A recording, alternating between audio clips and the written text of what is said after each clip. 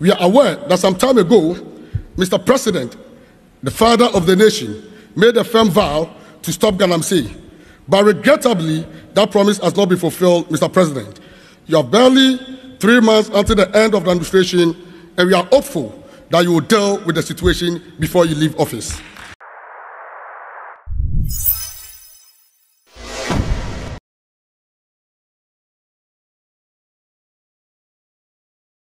I was on more about what Nancy and Bra, a charm media, so a child just never from the and Palace and Polo, the Hannah Ubenya, and I said Ubenya Ashe. I was saying, and the Ababa top of saying in Galamsey, I think they say, or my gun and Halma, to say, I must say, no, and none as soon as maybe more cry up them for 2 weeks remand, and then I added the air cost for Emma to say, Melpuna, I want my gun and Hayati, and say, I say, free the citizen, and stop Galamsey, say, Beya, Yenabenya in super annum, Emma, Atoy na ya Arabia enkayen abusia de e baba to apno so ya GJA na mechema Ghana Journalists Association ekokohie mu na jese omuma journalists awards ewo honom no ya ma pani na Nana Addo akufuado ene empanifo binumu etwa ekohie mu ewo honom na jese enye asem ketwa ye kura na wo hwa de e course wo honom obi nim de Albert Dumfo Edri etu dwa abusia ensemo a wokekaye no na chese ohwaye mampani se de ositi edwamo na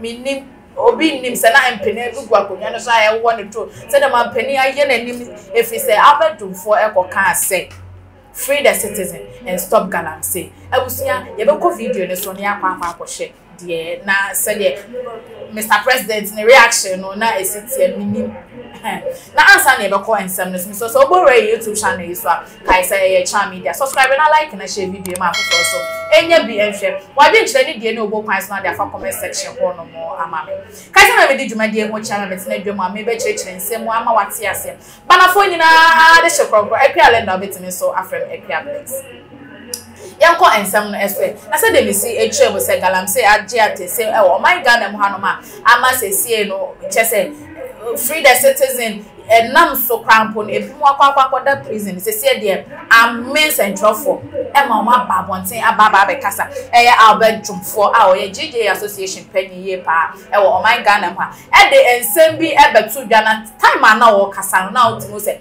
penny for et ho no Mr. President Nana Addo dankwa na waje na agya o tie nim ho no ebusa video no ene da so na ensem a Albert Dumfo editu agya na busia utimo say ahya ne so achi amen no also free the citizen and stop Galamsey na Nana Addo wo share ye bo say wo ba Galamsey de nka wa ban mu de ebimba na afa ya de it says ye de ye nya Galamsey bia wo manmu ansa na wo be free akonya no so no je say wo de one stopping Galamsey free the citizen na omo prison hon ebuso me yakoko share video no embra.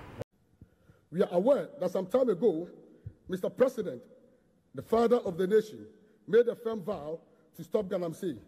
But regrettably, that promise has not been fulfilled, Mr. President.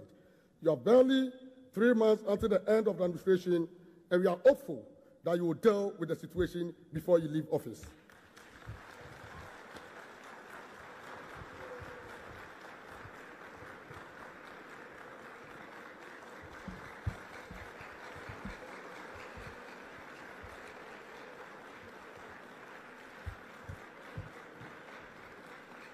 Thank you, thank you.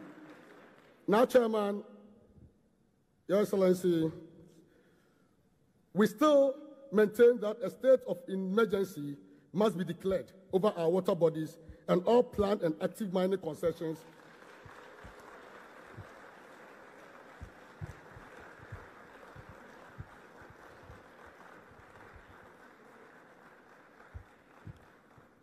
We still maintain that a state of emergency must be declared over our water bodies and all planned and active mining concessions overlapping with river buffers should be abrogated, and all mining activities within 100 meters buffer of all rivers and streams should be halted with immediate effect. We also reiterate that NI 2462 should be repealed immediately.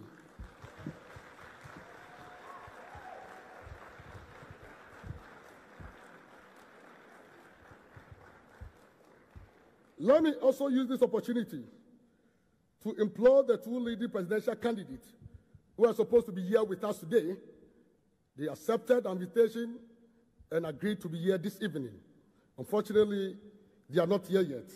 But I want to take this opportunity, Your Excellency, to implore these two leading candidates, presidential candidate and all other presidential candidates, to make a firm commitment to the fight against Galamsey, so we can hold them accountable when any of them assume office in 2025.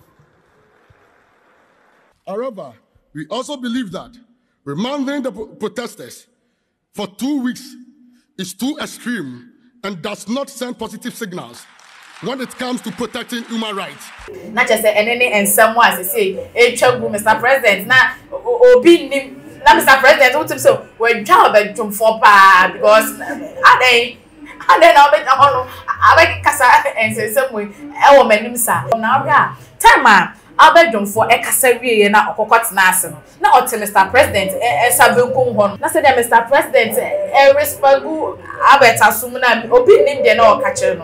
Now, Ghana for Binumode, Abba to just so catcher is a Uber, Drufia, I rather Mr. Mafia, if you saw any ensemble brain, air cost out of say, or commenting, yeah, for comment section, not just say, dear A. Chogo, or my God, Mohammed. Free the citizen and stop Galamsey. Say no protest no ano aye den ye pass say no mabune guso ene aban ekun se ebe ya stop Galamsey no ebe chai ama ye nya ye fa hodie na ye nya insupa anom na chese de etwaguo ewo echa media echa jese e wo sia ye ni guso edi echire echa media me se panie kra to for my fan camera baba be so na ka se ma me di dwumadi ho chiame a metina adwamu echirechire se mane ye wo de bana fo nyina de hyekrokro ekale na betime so afreme ekua blinks me so share video fa comment to ase la like na subscribe na notification button for saboso video bi atoma ubenya ahwe erade shall say de bia o share